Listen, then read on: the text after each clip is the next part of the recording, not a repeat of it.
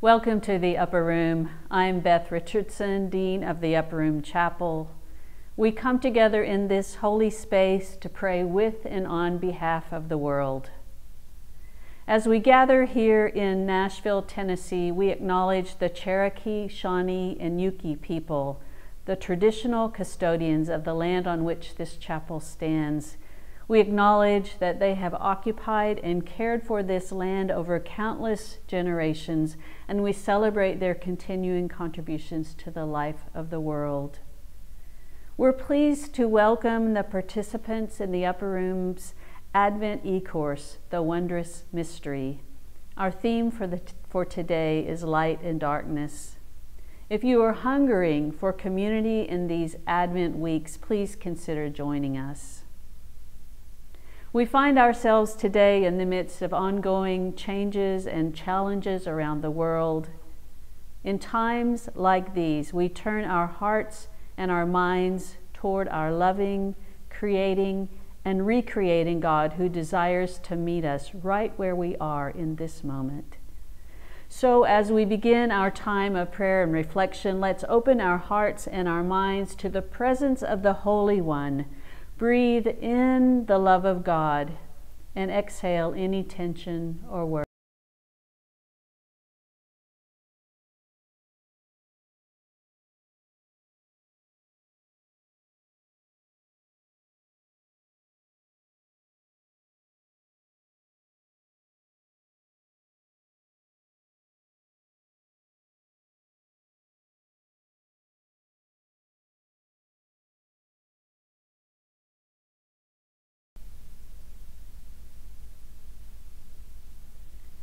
The people who walked in darkness have seen a great light. Those who lived in a land of deep darkness, on them light has shined. Let us pray.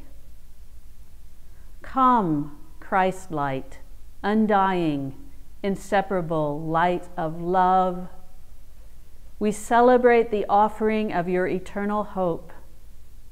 A light into our midst, move our spirits that we might become beacons of your love light all over the world. Amen. Hear these words from the book of Luke, chapter 21, verses 25 to 36. There will be signs in the sun, the moon, and the stars, and on the earth distress among nations, confused by the roaring of the sea and the waves. People will faint from fear and foreboding of what is coming upon the world, for the powers of heaven will be shaken. Then they will see the human one coming in a cloud with power and great glory. Now, when these things begin to take place, stand up and raise your heads, because your redemption is drawing near. And then Jesus told them a parable. Look at the fig tree and all the trees. As soon as they sprout leaves, you can see for yourselves and know that summer is already near. So also, when you see these things taking place, you know that the kingdom of God is near. Truly, I tell you, this generation will not pass away until all things have taken place. Heaven and earth will pass away, but my words will not pass away. Be on guard so that your hearts are not weighed down with dissipation and drunkenness and the worries of this life, and that day catch you unexpected like a trap. For it will come upon all who live on the face of the whole earth. Be alert at all times, praying that you may have the strength to escape all these things that will take place and to stand before the human one. This is the word of life. Thanks be to God.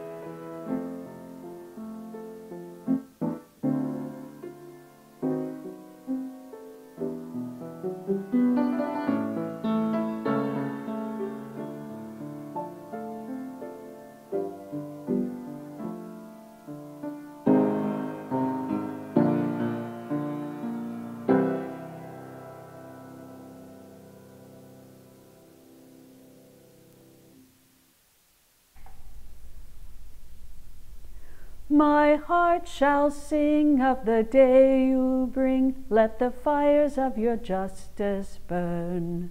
Wipe away all tears, for the dawn draws near, and the world is about to turn.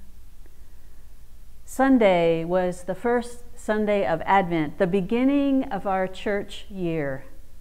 You remember that every year we start in the season of Advent walking through the life of Jesus. During this Advent season, we await the coming of the Christ child. We wait, we long for, we anticipate this miraculous gift that is coming to us. Love incarnate, love in the form of a tiny baby is coming into the world. One of my fondest memories from childhood was our family's Advent traditions. I grew up in parsonages in Oklahoma. My dad was a preacher there, and I learned about the seasons of the church year by watching and listening and participating in the services and observances that he planned. We had an Advent wreath at home, and on Sundays we would spend time lighting the candles on the Advent wreath, reading a scripture, singing a song, and hearing the devotional for the day from the little book that the church gave out for families to use at home. My favorite role was lighting the candle. But over the years, I read the scripture or the devotional or accompanied our song on the piano. So then a few years ago, when the Upper Room's book editor called me one day to ask if I would write an Advent book for the Upper Room, I was so excited. It was the fulfillment of a lifetime dream. And then I started looking at the scriptures for Advent.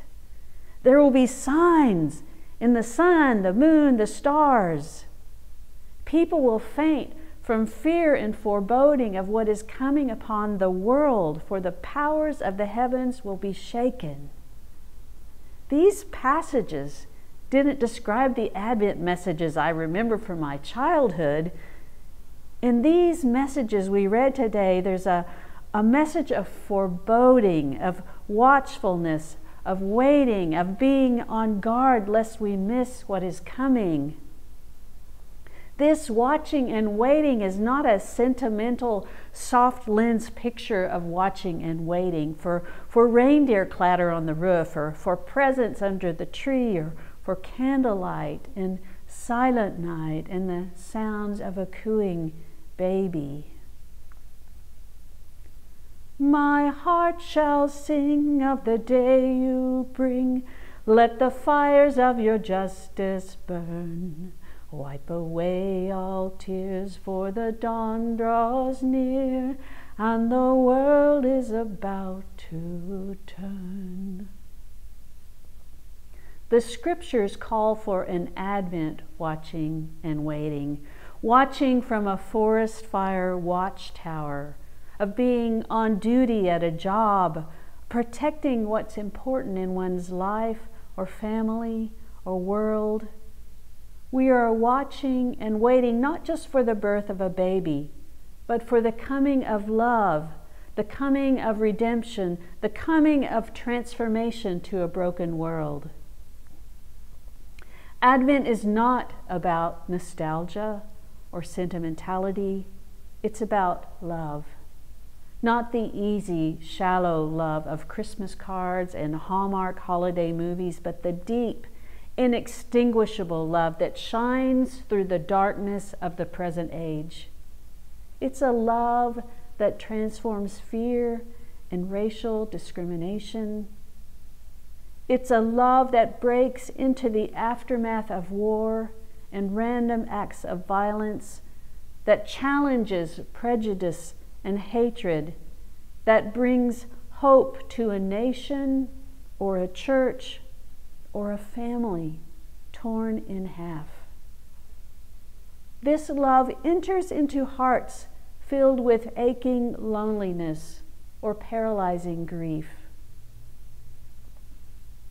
Later in our scripture reading, be on guard, Jesus says. Be on guard so that your hearts are not filled up by the worries of this life.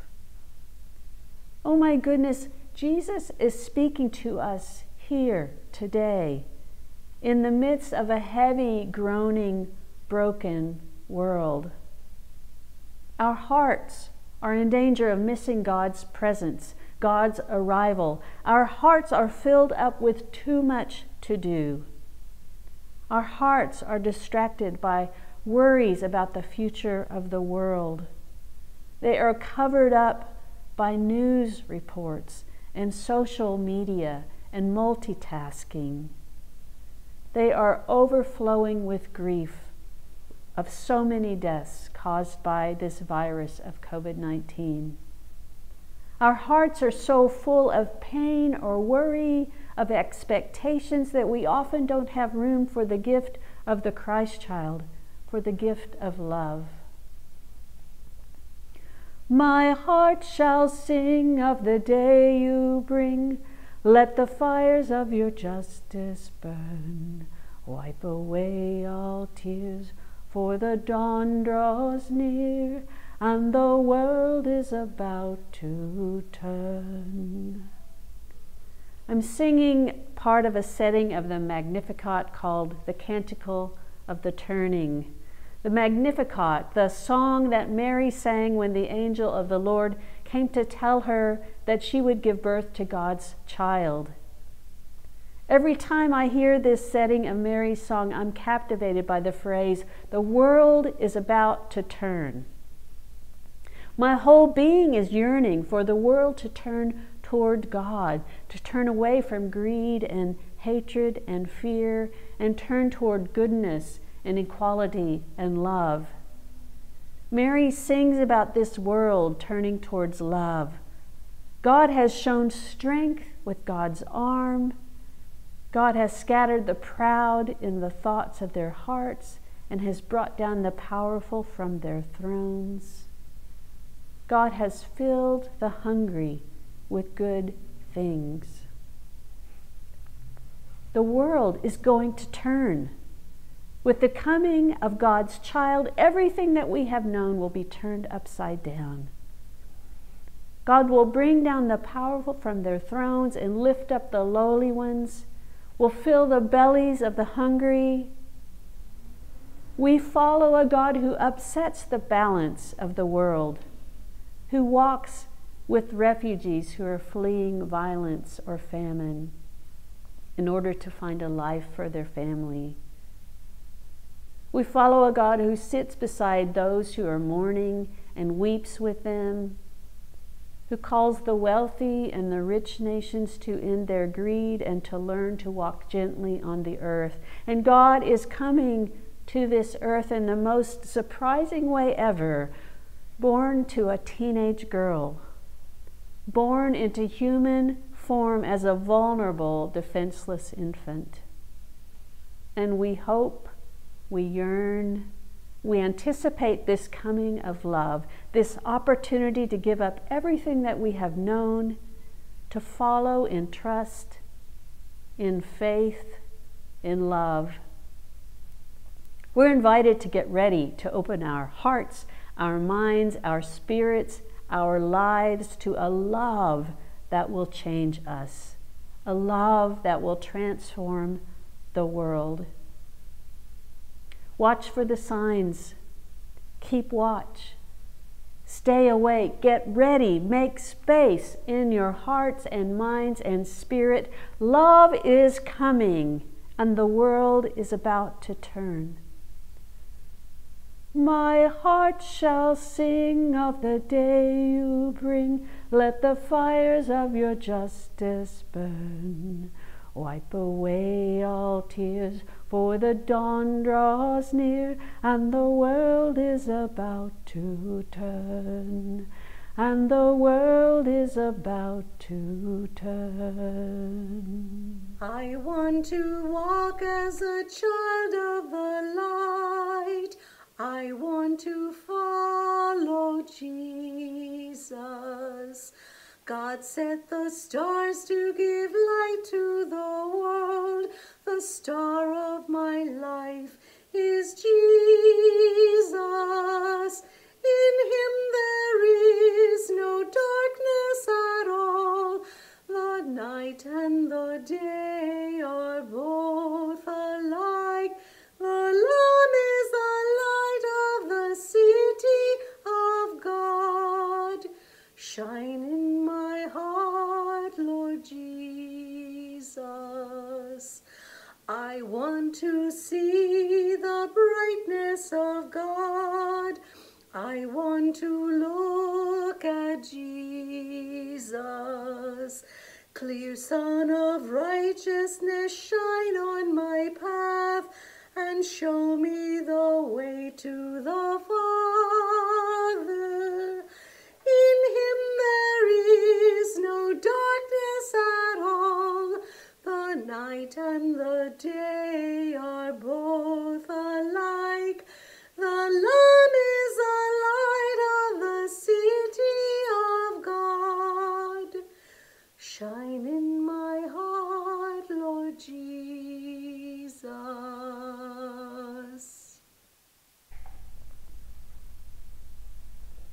I'm praying a prayer by Reuben Job of blessed memory. Let us pray. Often I stand on the edge of the light, afraid to believe, afraid to act, afraid that this story is too good to be true.